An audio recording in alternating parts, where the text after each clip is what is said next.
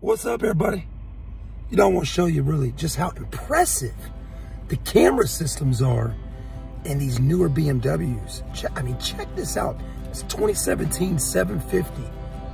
And it's not just BMW. I mean, a lot of these automotive brands have the most intuitive camera systems on them, so you can make sure you can park your car, move your car, and not have to worry about touching somebody else's piece of property.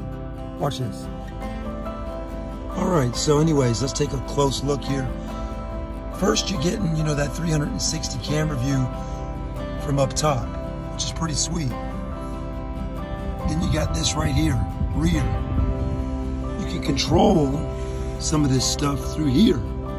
But anyways, let's look around a little bit, see what we got to offer on the BMW.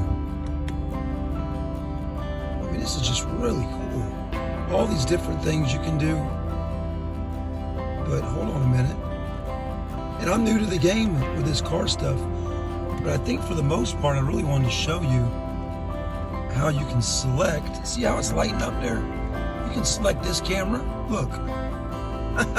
I mean, there's that one, right? There's that shot.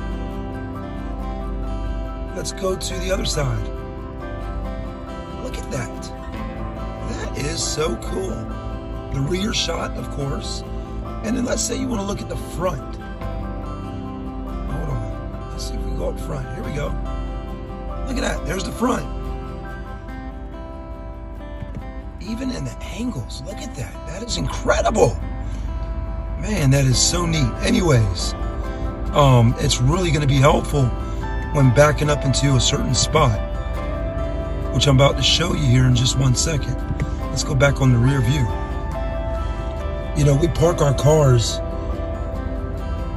very carefully here at the store, and everything's got to be lined up just right, and everything's got to look just right, so the lot has a certain look to it here at our car dealership, but also so we can fit the proper amount of vehicles on the lot and where it still doesn't look unprofessional.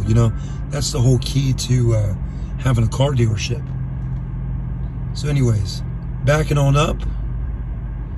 Now watch what happens when we start getting really close to this car. Keep coming. Here we go.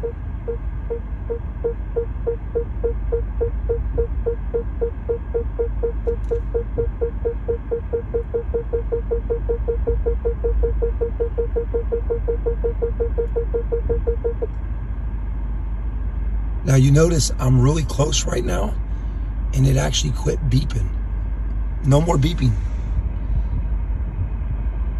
I thought the beeping would get a little louder, but let's see what happens if I move up just a little bit more.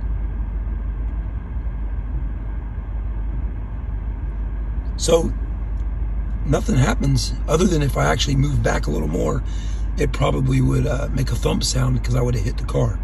But let's go ahead and put it back in drive.